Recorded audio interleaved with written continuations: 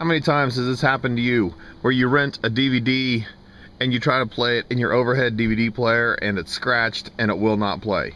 Well, to me it happens a lot. I don't know if the player is not very good or the DVDs that I get are just all scratched.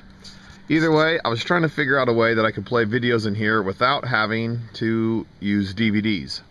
Well, on most of these DVD players, there's a set of inputs up here. This is called composite when it's the red, white, and yellow. And the yellow is the video, and the red and the white are the audio.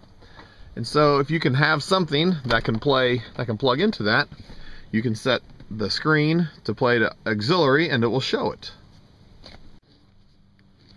Well, I looked on Craigslist and I found a Zune. This was a product that Microsoft made that competes with the iPod. This is actually no longer being made, but it's called the Zune. This edition that I found online is actually called the Halo 3 edition, but it will work with any of the Zunes. This is what a Zune looks like. It's in a little plastic case, but it essentially has the pad here in the middle, and it has play, pause, and a back button, and it has a screen. When it turns on, you see it has like videos, pictures, and on here you can turn on videos, and I got some videos here and you can play them.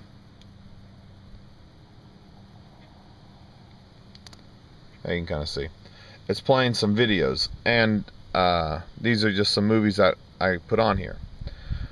Now the cool thing is that this is actually a 30 gig Zune, and so it has a lot of space for movies. Come on, go back. There we go. Has a lot of space for movies. And so, all the Zunes have a video output up here built in that can output to composite inputs on a TV. Now to do it, you'll have to have a cable that looks like this on one end, and this actually plugs into the Zune, and the other end looks like this. It has these three plugs. And when you have this cable, you can plug this end into the Zune, these into the video input. I'll show you that. I have the cable plugged into the Zune, and these parts, now you have to plug them in a little differently, because Microsoft had the genius idea that, hey, if we switch around the colors, people will have to buy a new special cable to make it work. No. Just make sure you take the red one and plug it into the yellow. Take the white, plug it in the white, and the yellow actually plugs into the red. Now, why do they do that? Who knows? Like I said, I think it's just a money-making scheme that they came up with, and I believe some of the iPods do the same thing.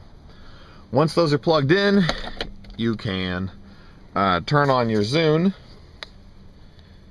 and you have to go to the main menu, and to go down to settings, and then you have to go to display, which is the second one here. It's not focusing real well.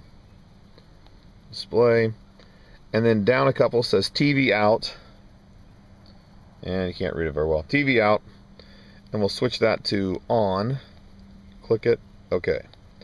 So now it's outputting to the TV. And look at this. TV out. Display is on. So, and I still control it with the Zune itself. Push it up and down with the Zune, and it goes up and down on the screen. You can go back, and to get the screen back to this screen instead of on the DVD player, you click the play pause button, this one over here on the right.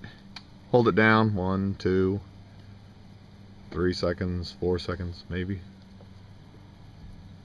There it is. About 3 or 4 seconds, and it comes back over here, and it comes back down to the screen so you can mess with it.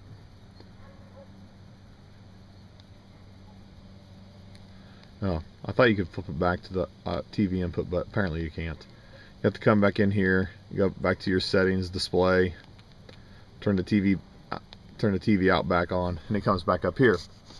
So once you have your Zune connected here to your, and you actually see on the display, you can go back to the main setting here, go to videos,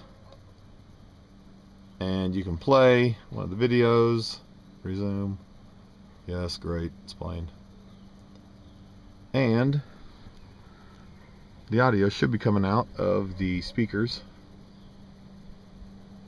but I don't hear it. Let me see if it's turned up.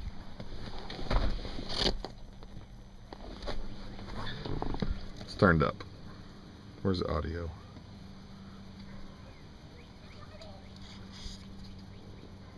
Yeah, give me a second. Well, sorry, technical error. I found out that that part of the video didn't actually have any audio. But, so when I actually got to the part where the audio actually was, you can hear it coming out. And also, on the Zune, while the video is outputting, you can push the top of the pad, and it turns the volume up, and you push down, and it turns the volume down. So you can hear the audio coming in and coming out. So, now the cool thing is, once you have this playing, you can actually take all these videos with you in your van and have them with you ready to play instead of having to take your DVD player, which is going to be very, very nice. Hey, so now with the movie playing and the Zune here outputting the video, I'm going to open this, and this is a place for sunglasses, which the Zune conveniently fits in there, and you can push all the cord up in here and have some place to actually store the Zune while it's playing. Let me get all this stuff shoved in here. There we go. And there we go. Now the Zune is up there in the sunglasses holder. The extra cable sticking out.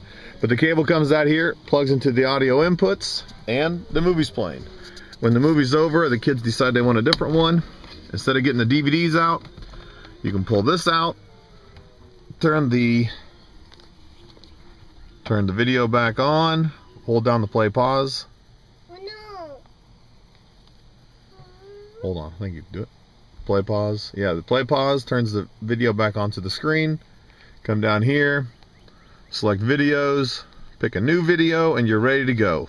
The key is getting a MP3 player or a video player like the Zune, or particular iPods work too. Some of the iPod videos or iPod Classics can do it, but it's always kind of sketchy whether or not you're actually going to pick up the right one. But all the Zunes have this feature where they output video through the headset jack, and to do it you just have to have a headset jack that looks like it has the three markings on it. One is the three markings on the plug, and then you have to have the composite connections up here. And remember, the Zune, you plug the red into the yellow and then the yellow into the red, because Microsoft wanted to make some extra bucks. Thank you, Microsoft, but thank you for actually letting it work. And if you like this video, subscribe. I try to make a lot of various videos that are useful to a lot of people. Thanks.